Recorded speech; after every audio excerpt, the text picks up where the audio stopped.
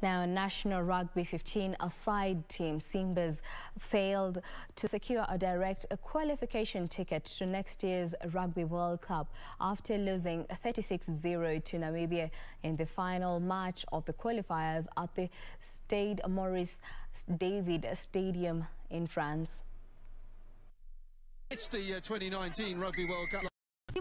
Coached by Paul Odera still has a chance to qualify for the global rugby event in the final qualification tournament commonly known as repechage, set to be held in November. Both sides have been pretty good with the set piece so far. Repechage is a round-robin competition where 4 teams from across Africa, Asia, the Americas and Europe will contest. Breaks through 3 or 4 challenges and he was so close to going all the way.